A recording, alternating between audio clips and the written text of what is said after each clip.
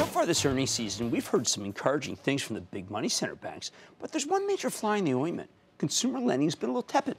And this becomes all the more obvious when you look at the smaller regional banks that are far more levered to the business of actually making loans. We saw this on PNC on Friday. Wow, really hammered. And we saw it again yesterday when First Horizon National, a Tennessee-based regional bank with more than 350 locations across the Southeast, reported what many thought was a mixed quarter. While the company delivered a modest earnings beat, its revenues came in a tad light, and the all-important net interest margin, what they make off the difference between the interest they pay on your deposits and the interest they collect on your loans, was also weaker than expected. Now, if consumer lending is slowing down, either because there's something wrong with the economy or because non-bank lenders are taking more and more market share, this stock, well, it's going to be for sale. Last year, First Horizon doubled down on this business when it acquired Capital Bank for $2.2 billion. What happened? Stock got slammed yesterday. It lost 2.5% as the rest of the market roared higher. And while it bounced today, it's barely made back those losses. We got to figure out what's going on here. This is one of my favorite banks. So let's check in with Brian Jordan. He's the chairman, president, and CEO of First Horizon National. Learn more about the quarter and the company's prospects. Mr. Jordan, welcome back to Mad Money. Good afternoon. Thank you for having me back. All right, Brian, when I saw your quarter, I said to myself, now, why is the Fed so convinced that it needs to do a December hike and 3 more hikes in 2019? And if they talk to Brian Jordan about what that might mean to the really terrific growth of your region? Yeah, the economy is growing well. I think it's a sign that the economy continues to be healthy. I think you see a tremendous amount of confidence in both consumers and business, small business in particular. I think the economy continues to grow at a pretty healthy rate. And whether the Fed raises or not, I think we're getting closer to the end of that cycle. But I believe, like you, the market indicates it's fully priced in. I think it's priced in, and I think we're likely to get another move. But I don't think it's had a big impact on customer confidence, customer sentiment, or really business activity at this point in a negative sense. Okay, how come you weren't able to make more money on your net interest margin? Because you guys have been one of the most consistent banks that I follow. Right, right.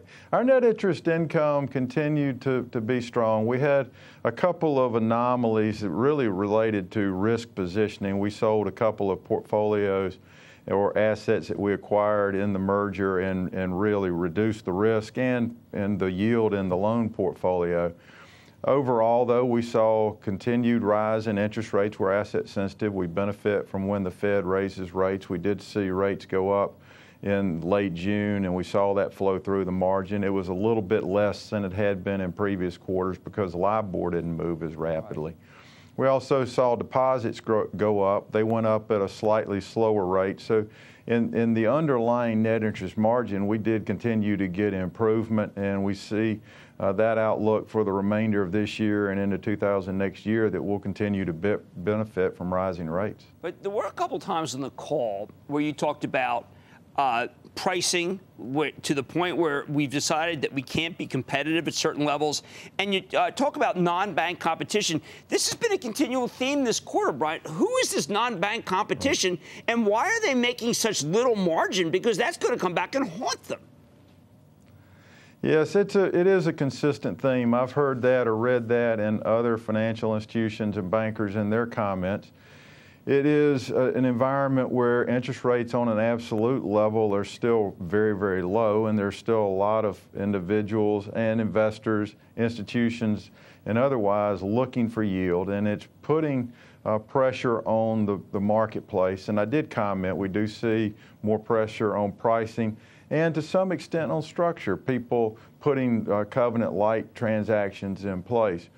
All that said, though, I think it's still a healthy lending market, and my sense is particularly late in the third quarter that loan demand started to actually pick up a little bit, and so having a good supply, having more demand will be good, and that hopefully will stabilize some of the the yield pressure that we saw in the third quarter.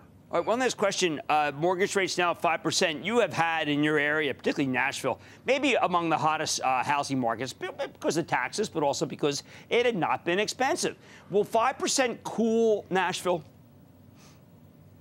I think it's had some impact. We have a very big mortgage warehouse lending business, and we also have a mortgage origination business. Higher rates have had an impact. it hasn't had as much impact on the purchase money mortgages as it has on the refinance activity. Refinances are below historical averages or norms. So that piece has slowed significantly. Purchase activity continues to still be okay, but it does seem to be getting impacted from rate increases.